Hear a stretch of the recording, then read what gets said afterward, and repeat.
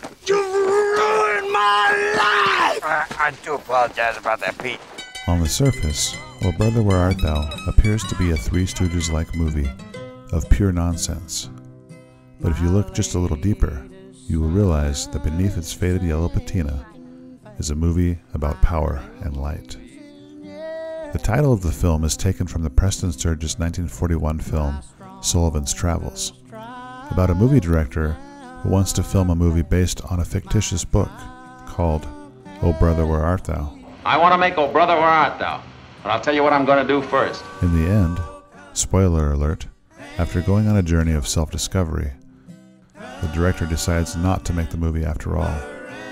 In Sullivan's Travels, it's the movie that Joel McCrea wants to make. So this is, we went ahead and made it for him. The fictitious book title, O Brother, Where Art Thou? Is most likely a reference to old gospel hymns with names such as, O Brother Jesus, Where Have We Left You? The story takes place in Depression-era Mississippi, right before this portion of the country is hooked up to hydroelectricity and introduced into a more modern age.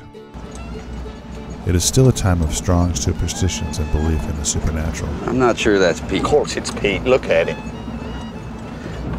One of the things pushing our characters is the knowledge that a dam is being built, which will flood the area where a treasure is supposedly buried. We got about 4 days to get to that treasure. After that, it'll be at the bottom of a lake.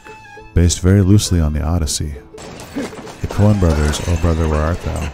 Is a movie about a quest, but not a quest for stolen loot, as we are led to believe at the beginning of the film, but a spiritual quest, as the title implies. The film starts out with Everett, Pete, and Delmar escaping a prison chain gang and meeting a blind old man who seems to have prophetic powers. His blind eyes are filled with light. You must travel a long and difficult road. This oracle cryptically tells them what lies ahead on their journey, but most importantly, he tells them one very strange thing. You shall see a cow on the roof of a cotton house. George Clooney's character, Everett, represents our modern-day society. One of them, a know-it-all who can't keep his trap shut. Obsessed with his appearance. My hair. Pete, the personal rancor reflected in that remark I don't intend to dignify with comment. And doesn't believe in religious, quote, superstitions. Well, I guess hard times flush the chump. This is demonstrated when Pete and Delmar decide to get baptized, but Everett refrains, saying, Baptism? You two are just dumber than a bag of hammers. Later they pick up a guitar player named Tommy, who has just sold his soul to the devil. Well, ain't it a small world, spiritually speaking? Pete and Delmar just been baptized and saved. I guess I'm the only one that remains unaffiliated. This ain't no laughing matter, Everett. What'd the devil give you for your soul, Tommy? Well, he taught me to play this here guitar real good. When asked what the devil looks like, Tommy's description just happens to match the sheriff that is pursuing them. Sweet summer rain. He's white. As white as you folk, with empty eyes and Like God's own mercy. big hollow voice. He loved to travel around with a mean old hound. The boys stop at a radio station in hopes to make some money recording a song. Who's the honcho around here? I am. Who are you? Well, sir, I'm Jordan Rivers, and these here are the Soggy Bottom Boys. Jordan Rivers is, of course, a reference to the River Jordan, where Jesus was baptized. We hear that you pay good money to sing into a can. And the name Soggy Bottom Boys is yet another reference to baptism. I am a man of constant sorrow. I've seen trouble all my day. The radio station operator is the second person in the movie that they've met who is blind. The blind are reputed to possess sensitivities compensating for their lack of sight, even to the point of developing paranormal psychic powers. But instead of seeing into the future, this man holds the power of influencing the masses, which even the governor of the state recognizes and utilizes. They broadcast me out on the radio. Why ain't you gonna press the flash, Pappy? We ain't one at a time in here. We're mass communicating. Oh, yes. That's a powerful new force. The story takes place during the lead-up to an election, and the two candidates competing for the votes of the people mirrors the supposed competition for souls between God and the devil. What can I do you for, Mr. French? How can I lay hold of them soggy bottom boys? There is also competition to find the soggy bottom boys Hot damn, we gotta find them boys and sign them to a big fat contract. and sign them up for a recording contract. Oh, mercy, yes, we got to beat that competition. Yes, sir. Yes, sir. Pete and Delmar, although portrayed as idiots, are actually demonstrating to the audience, if not Everett, ways to align with God. It's a straight and narrow from here on out, and heaven everlasting's my reward. It is telling that after Pete gets captured by the sheriff/devil and has a noose around his neck, he cries out, God forgive me! and the sheriff immediately stops the lynching. Later in the movie, Pete makes the same plea. God forgive me. I could not gaze upon that far show. And once again, he is immediately saved, this time by Delmar and Everett. Staying much longer. A revealing scene into Everett's character is when they meet up with the fast-talking Big Dan, I don't believe I've seen you boys around here before. Allow me to introduce who myself. represents the Cyclops from Homer's Odyssey. All to those who are pressed for time, Big Dan, Toot Court.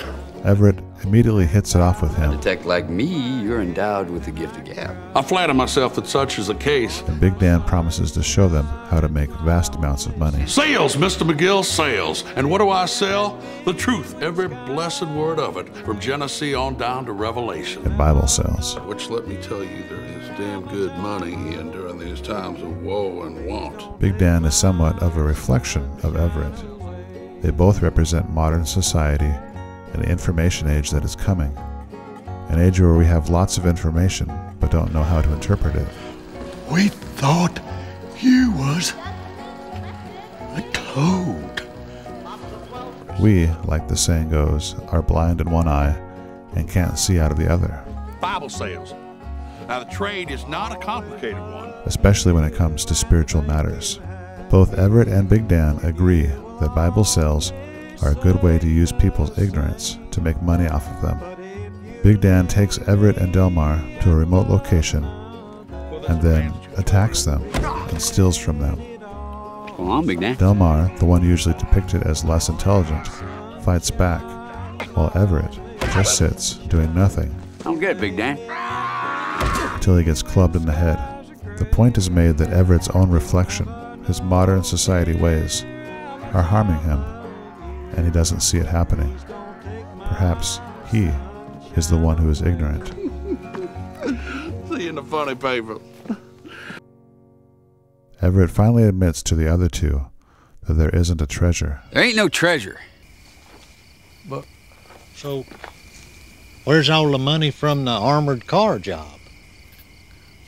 I never knocked over no armored car. He just needed to escape to stop his wife from getting remarried.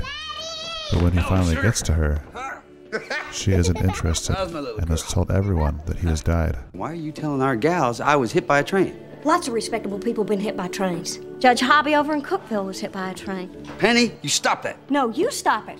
Vernon here's got a job. Vernon's got prospects. He's bona fide. What are you? We learned that the reason he was thrown into prison was for practicing law without a license. I'm gonna be a dentist. I know this guy will print me up a license.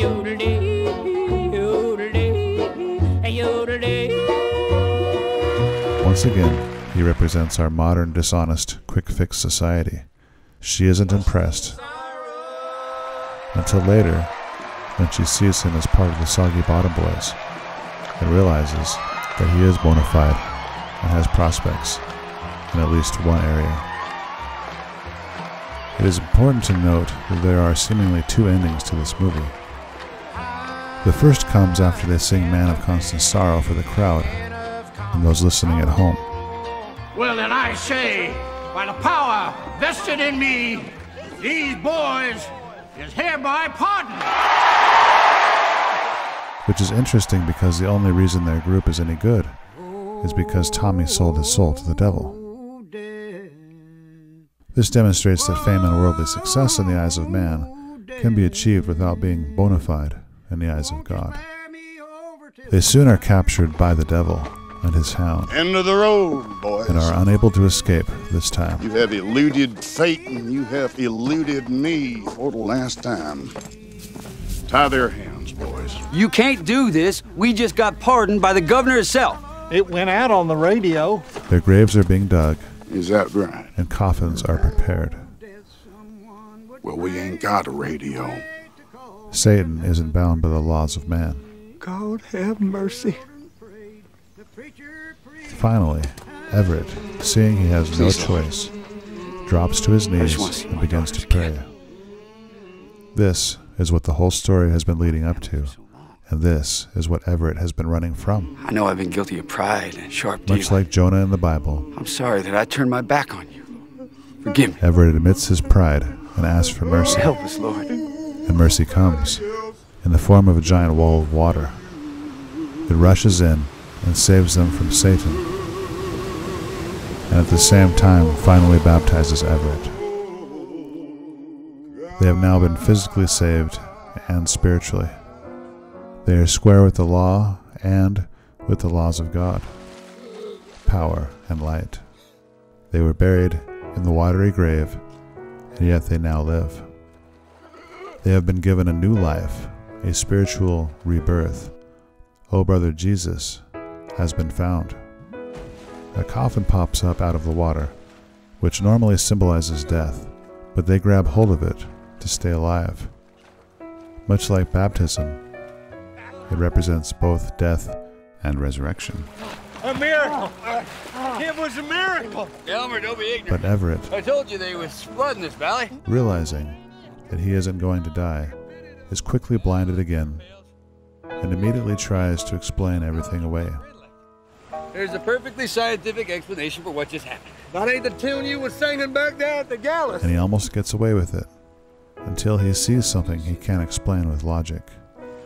A cow on the roof of a cotton house, just like the old prophet foretold at the beginning of the movie.